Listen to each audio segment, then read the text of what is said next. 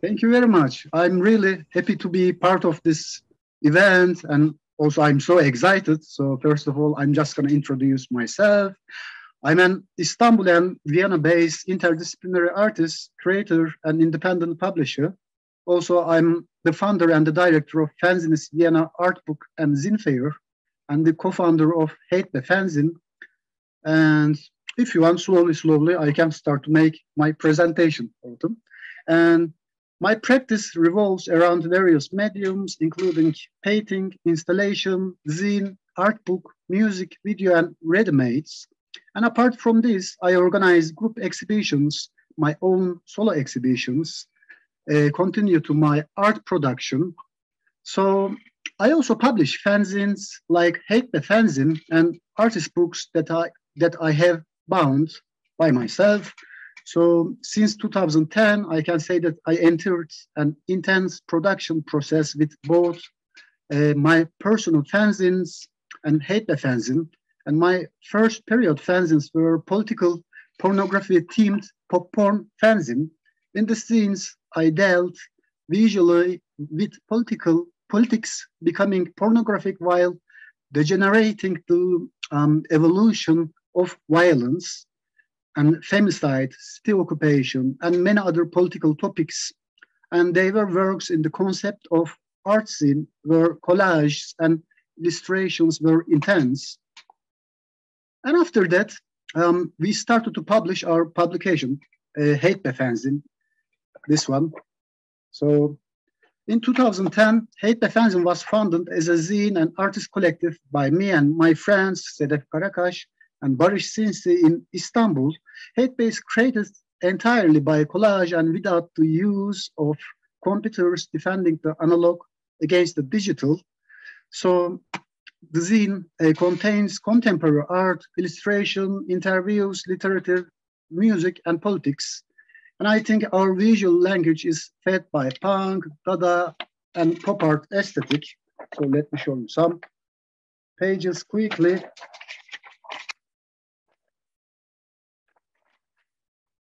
And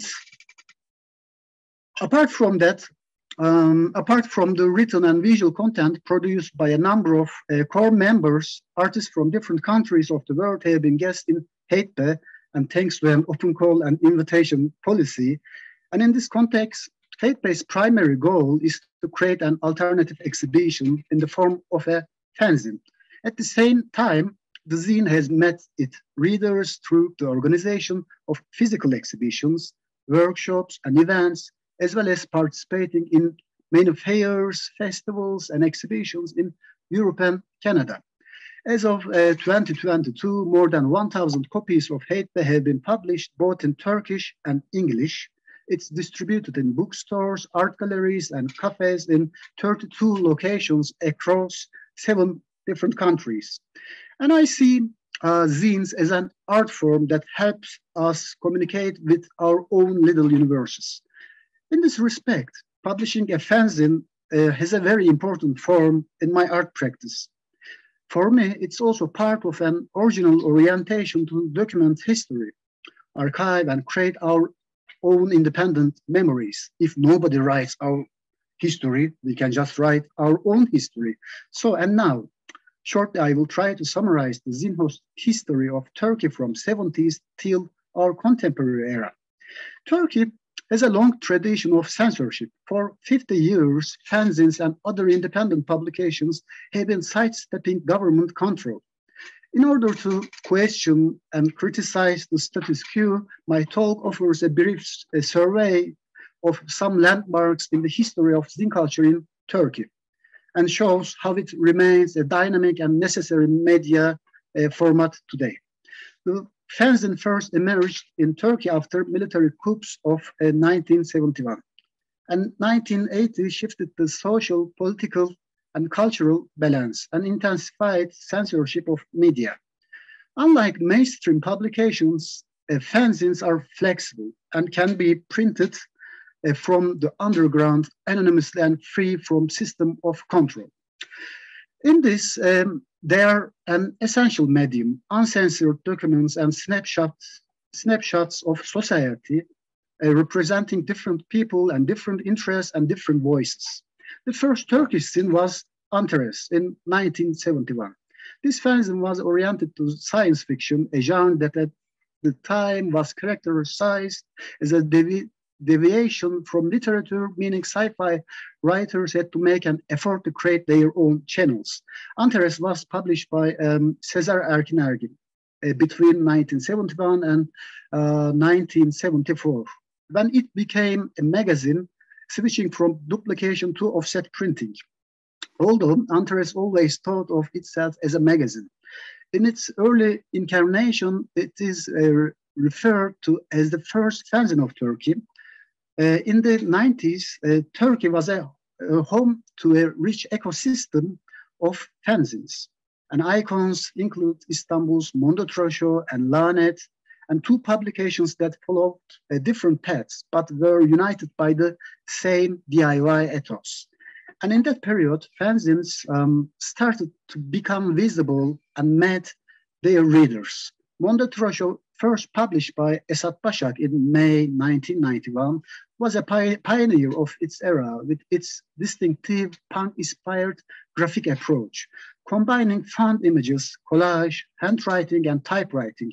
The name Mondotroşo expresses Başak's belief that information, visual, auditory, something, anything can be transferred.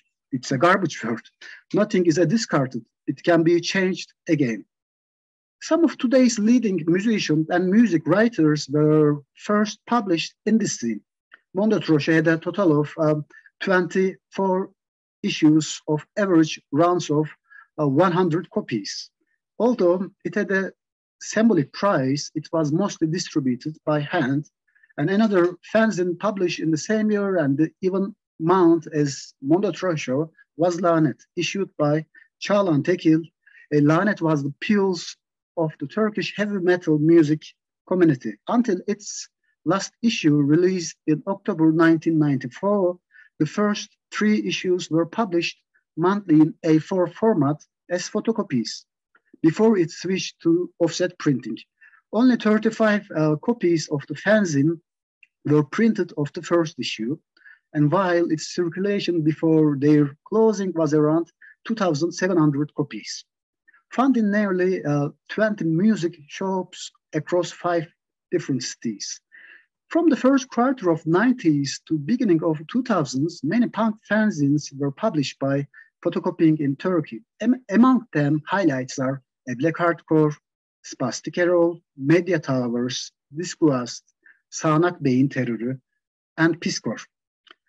These fanzines were published anonymously in Istanbul, taking a stance against punk posers and elitists, harshly critical of the music writers of the period, and Spastik Erol share writings on albums by punk bands and even gifted copies of Dead Kennedy's concert recordings.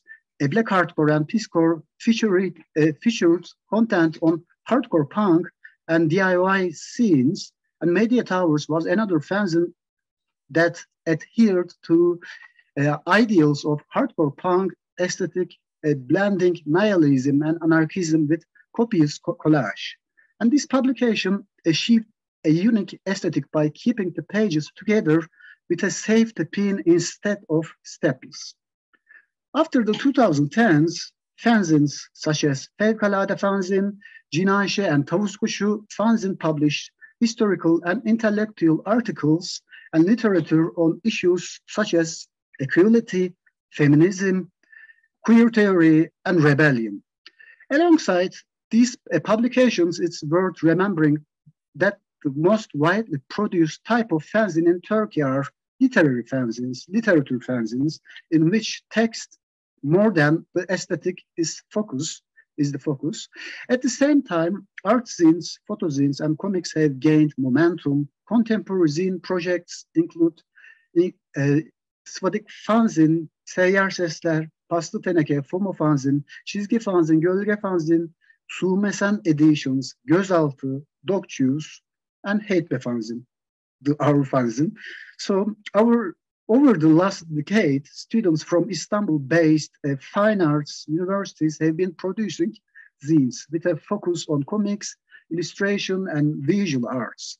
Introducing this publication, among them Foma and Çizgi Fanzine, to readers at the university and comic festivals as well as online. Photozines, meanwhile, are usually published by photographers and artists who want to share their work on freer platform than institutional facilities of art galleries. Gölge Fanzine, Gözaltı, Sürmesen editions have increased their visibility through their partnership and Istanbul Photo Book Festival. Fanzine culture in Turkey remains centered on Istanbul, but fanzines in big cities such as Izmir and Ankara are critical flag barriers of the culture. However, there are some fanzines in the countryside in the eastern region, although they are a few in number. Nowadays, the production of literary zines are more popular in Turkey. There are few photozines, art zines, various experimental fanzines. The country is keen towards a publication format like a zine, fanzine. So readers are more likely to encounter new fanzines on the internet, and they have chance to contact the publishers directly. This is also enabling the culture of the independent publishing base to spread. One of the most important representatives of zine culture outside Istanbul is the Sıvadık Fanzine, published by Efe Elmastaş from Izmir since 2014. Sıvadık features young artists and writers' experimental takes, poems, stories, and drawings independently of any opinion or mission. At the same time, the collective of the Fanzine Apartmanı, also founded by Elmastaş, aims to increase the visibility and circulation of these types of publications. And with the fanzine shelves that they have created in different places, they also facilitate easy access to publications with the Turkey Fanzine Venues map, frequently update on their website, fanzineapartmanı.com. You can check that out.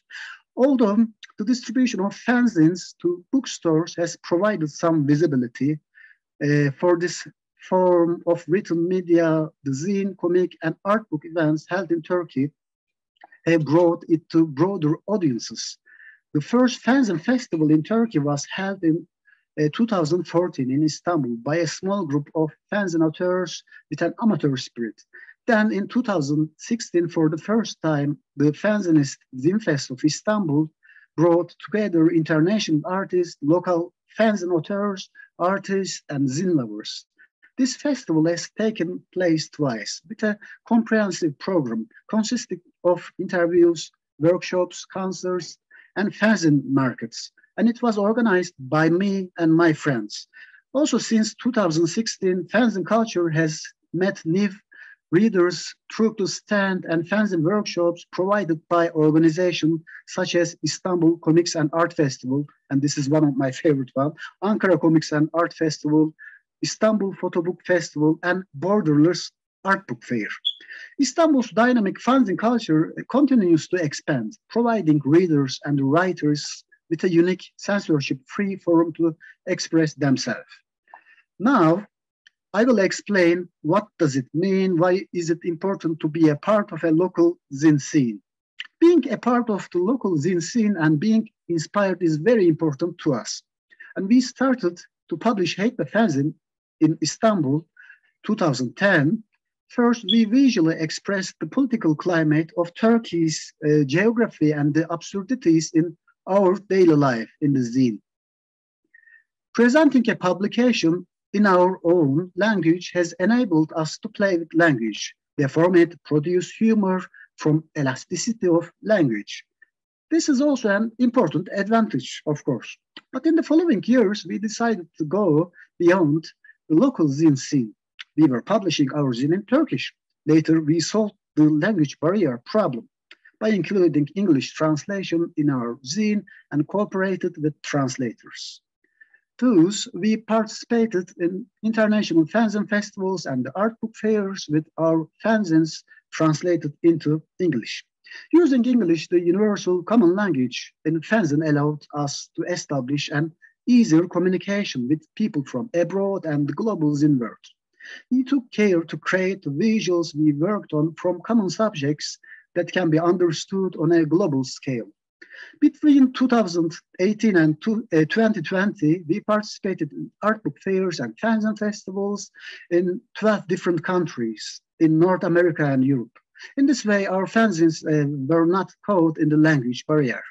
It's very important for us to be able to speak the same language and understand each other in the global zine scene. And what makes our zine scene culturally and or geographically specific? Istanbul is in a very unique and strategic location in terms of being geographically located in Europe and Asia. The fact that one side of city faces east and the other side faces west enables us to produce synthesis, visual artworks, and texts and literature. Turkey, the country where I was born and grew up, is a place where political oppression is intense. Repressive regime, one-man rule, and censorship mechanism in Turkey are quite strict. In such a place, fanzines undertake an important mission to spread a micro-communication and political ideas. If you post a dissident tweet about President Erdogan on Twitter, they can put you in a jail. But if you make an anonymous political fanzine, the government cannot track it. In this respect, fanzines in Turkey provide a safer communication space than social media. Anyway, this is really long topic. And since I also live in Vienna, I follow the zine scene intensely in Austria, along with Turkey. In 2019, I organized the Fanzineist Vienna art book and zine fair. You can check out fanzineist.com. Right now, our fanzine fair is going on as online. And in 2019, we had the opportunity to organize this event by receiving state funds, prime ministry funds. Actually, Fanzineist started to be organized as an independent and DIY Fanzine festival in Istanbul in 2016. I just mentioned this before. And in Turkey, it's really hard to find an economical support. And during organizing the first Zine Fest in Istanbul, we used our own limited resources. This is one of the examples that reveals the difference in economic support between Vienna and Istanbul. We also held Fanzineist Vienna as a digital fair to attract the attention of a wider global audience in this year. For 1.5 months, 105 exhibitors from 35 countries presented their publications in the virtual exhibitions. And there are visitors from 60 different countries.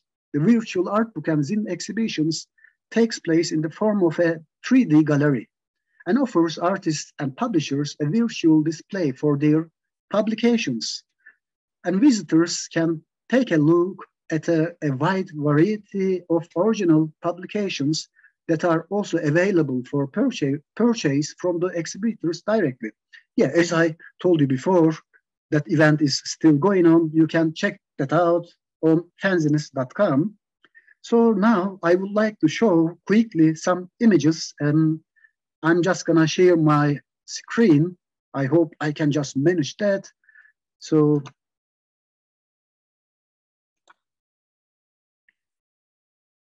hope you can see my screen. So this is Antares. I was just talking about Antares. It's the first zine of Turkey. And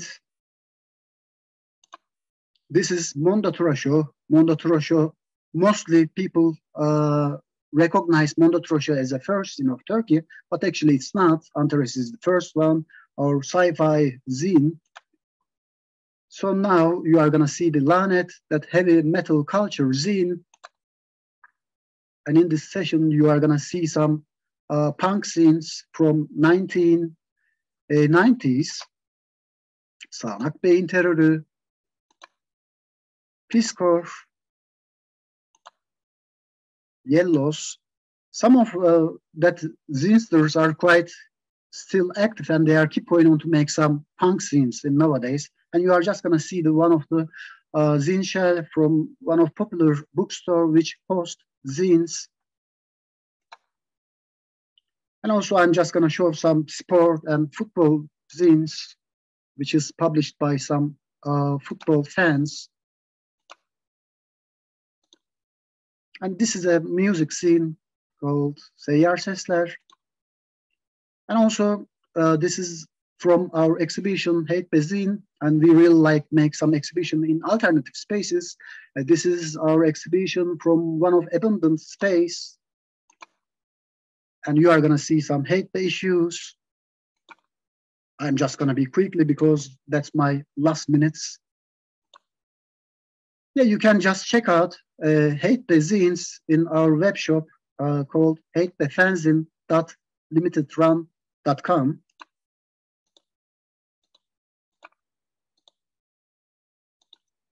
Yeah, this is our last issue, my favorite issue, let's say.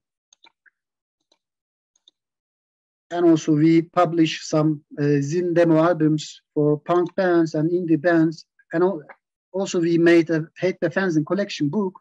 It's just a DIY handmade book, which is done by myself. So you can also find that book on our web shop too. And also we like making some guerrilla exhibitions on the streets, and also some zine workshops and concerts. And you are gonna see Heyt zines from some different zine and art book festivals. This is from Prague. And this is Fanzineist, Zine Fest of Istanbul.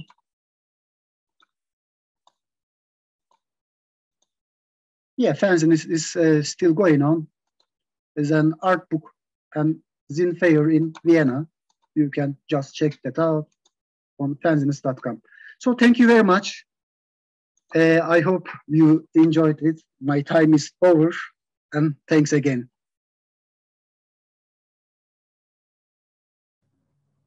Thank you so much. That was awesome, Denise. I really appreciate it. If anybody has any questions as we're going, please feel free to put them in the Q&A and we will get to them at the end of all of the talks within this session. I'm sure there'll be a lot of really good questions. So thank you so much. I really appreciate it.